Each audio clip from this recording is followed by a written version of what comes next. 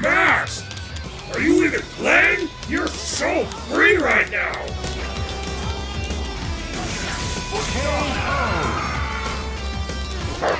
You're like the candy Doom steals from babies! Yeah, keep talking.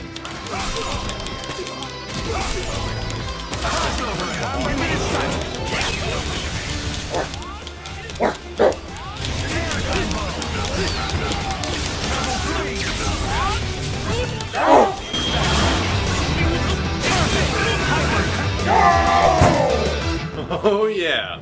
I'll take a margarita, Victor. Make it on the rocks.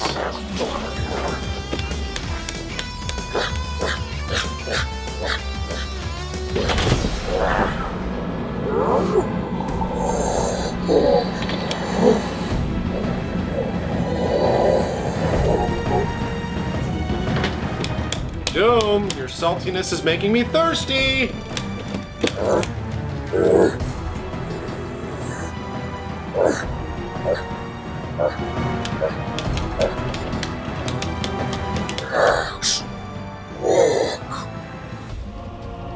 This isn't a margarita.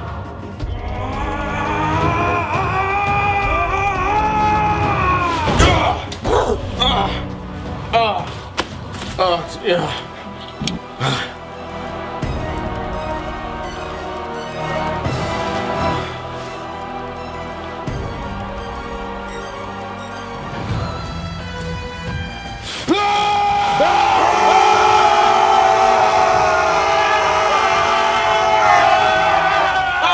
Why won't you stay dead? How did you get here? Hitchhiking, train hopping, really awkwardly painful teleports. Nothing worked out after Jill left me. Even my rap career is in shambles. What do you want with us? Well, I find myself in a very difficult situation. I have no place to stay, and you're the only friends I have. Friends? What the? I know. You can help us with Nemesis.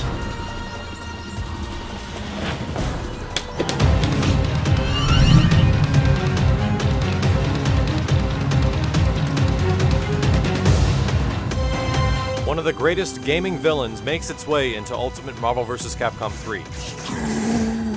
Nemesis is one of the largest characters in the game next to Sentinel, but has an odd mixture of playstyles. Moving around with Nemesis proves to be challenging due to his large size, but he's given the necessary tools to make him viable as a fighter. His overall movement on the ground is very weak, considering he has one of the slowest walk speeds in the game. However, his wave dash is actually not that bad and can be used to move rather quickly. Nemesis is probably best described as a mixture of Ghost Rider and the Hulk, with multiple super armor moves and long stretching tentacle normals that allow him to control space. He also has some of the highest damage output of any character, projectiles, and extremely tricky command grabs that can be used to reset opponents. One of the toughest things to learn about Nemesis is which moves can be freely used, as a lot of them come out very slow and can be unsafe. The Deadly Reach releases a tentacle from Nemesis' wrist that covers about half screen. This special can be performed on the ground with two separate versions in the air. The Deadly Reach is Nemesis' main basis for control. These moves can be special cancelled out of or hyper cancelled as well. The jumping angle the Deadly Reach is especially effective against small characters and others that are trying to play keep away. Once that Deadly Reach hits the opponent, you can cancel it into his launcher or the clothesline rocket. The clothesline rocket specials are useful for extending combos, but have no invincibility and come out very slow.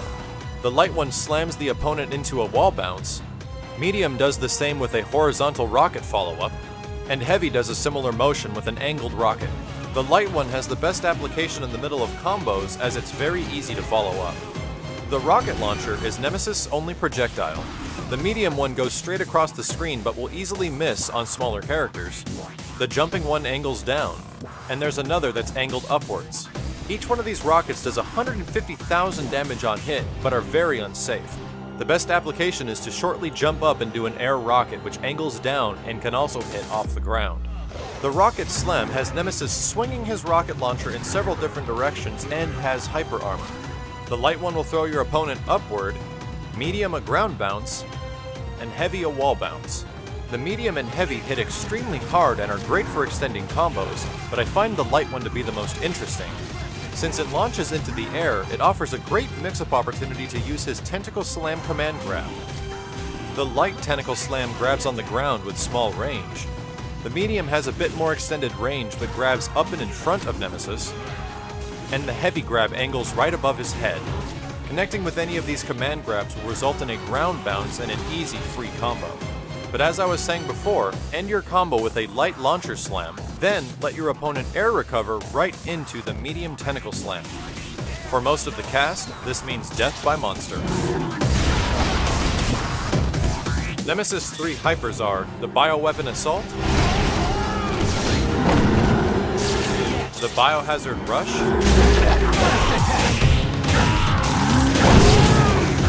and the Fatal Mutation Level 3 Grab.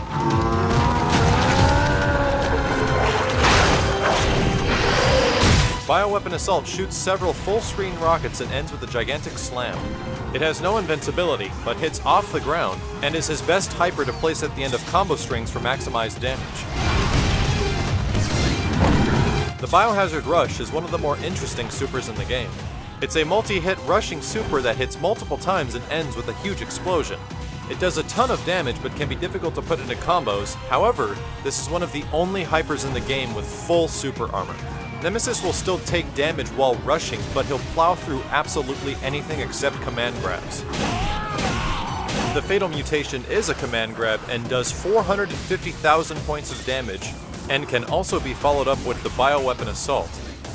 The range is fairly decent on this grab, but you can actually extend it even more.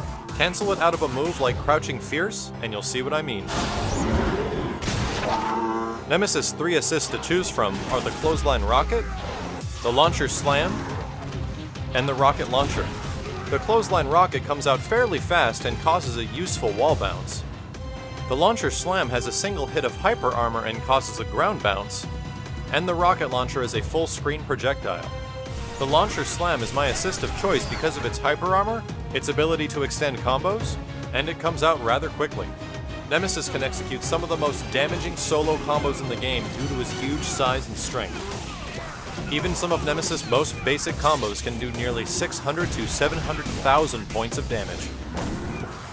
Integrating the Clothesline Rocket and the Launcher Slam allows for Nemesis to maximize the damage of his combos.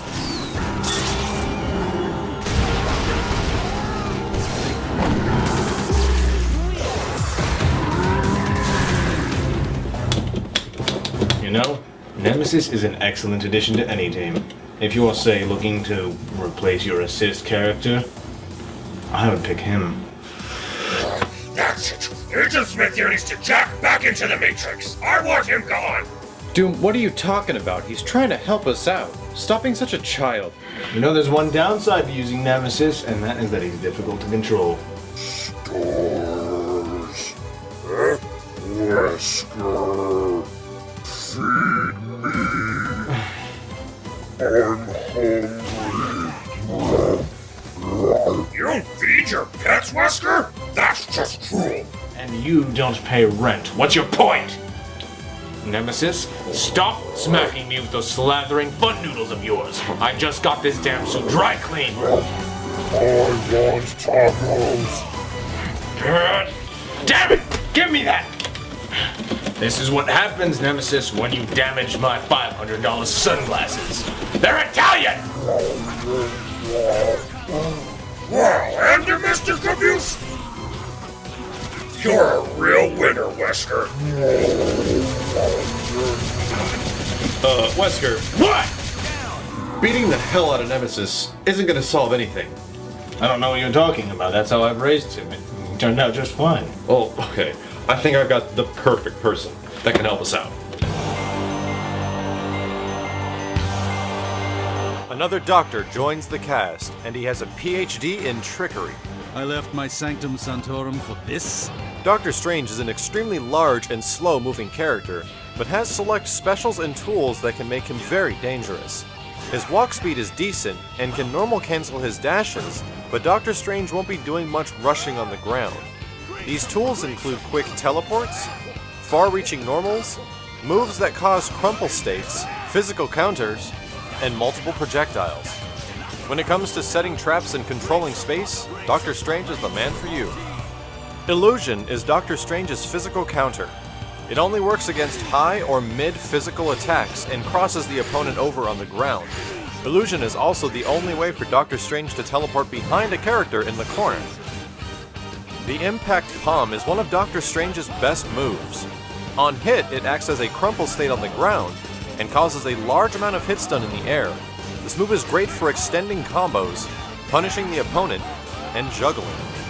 The Daggers of Danak are Dr. Strange's go-to projectiles.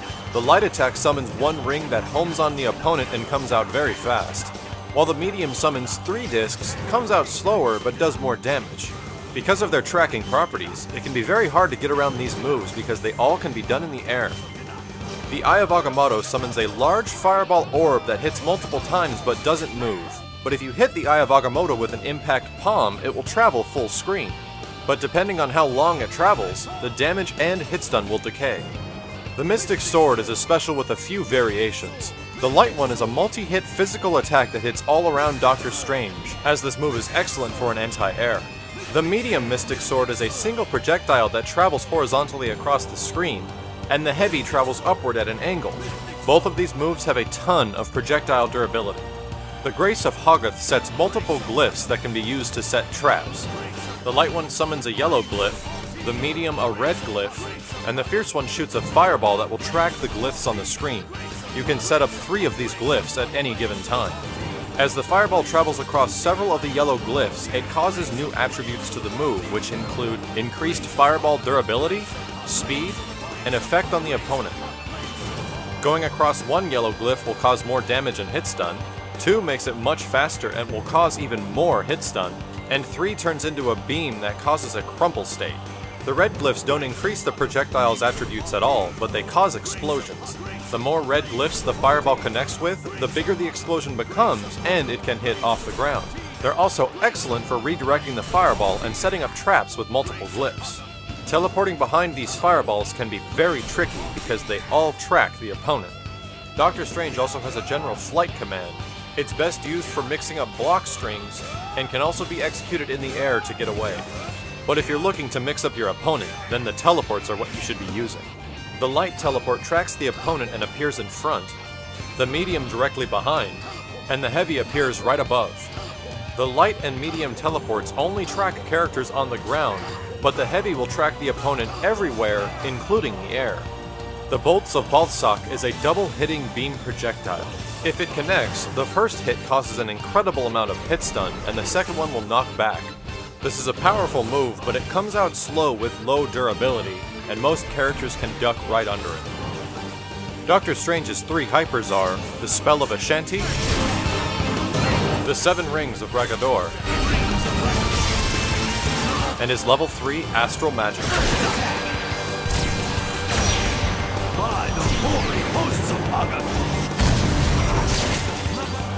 The Spell of Ashanti is an auto-tracking, extremely quick pillar projectile.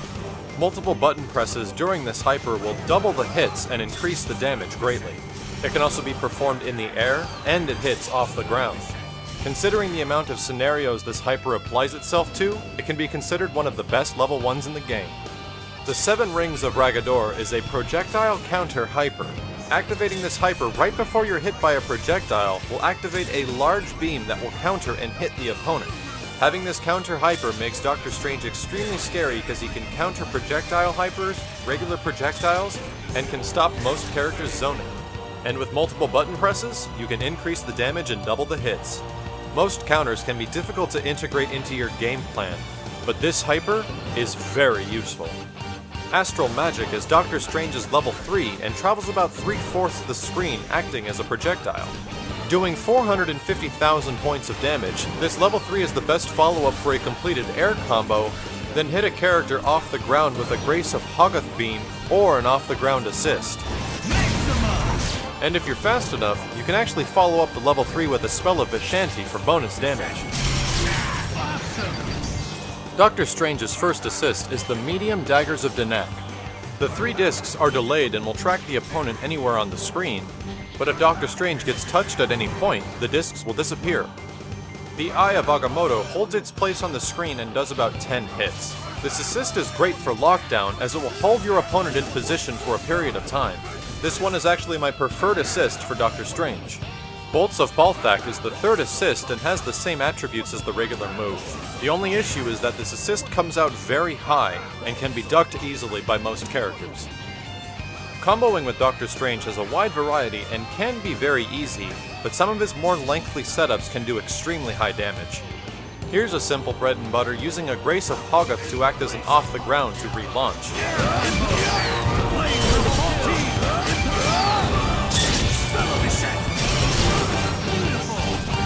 And here's a corner relaunch combo that utilizes Astral Magic and Spell of Vishanti.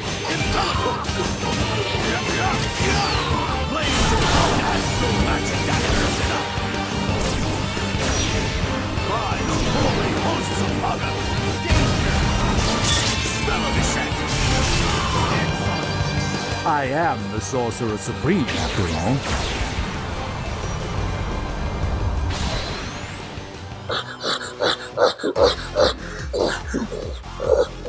Sir, we got here. Contacts. We'll talk to him. Villains. Talk to you, jerk. Hold on. Stupid troll. What else we got here? Galactus? Oh no. That's not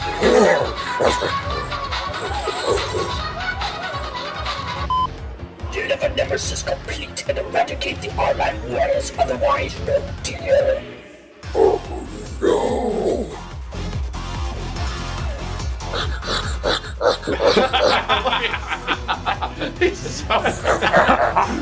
Yes, they're jokes. Good. So, Wesker, how's life these days without a steady stream of samples? Oh, Victor, I've been clean for weeks. Nasty habit, really. And gods, I don't need any samples anymore. Yeah, dude. Good for you. Yeah, dude. Good for you. Because I'd hate it if you were secretly just a pawn for Galactus. Deliver Nemesis complete and eradicate the Armand warriors, otherwise no deal. Okay, look, here's the thing about Galactus. Nope. Whoa. You're getting way too good at that. Yeah, Doom's been practicing in the mirror. For this? Nah, I just want to look good. Hey! Get me out of here, you wretched degenerates! Got it. What am I wearing? These aren't the threads of a god. I feel like I'm back in the mid-90s.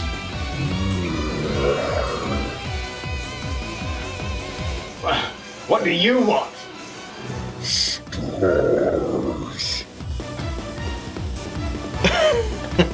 Oh, you see, the thing about stars is... No! Damn it!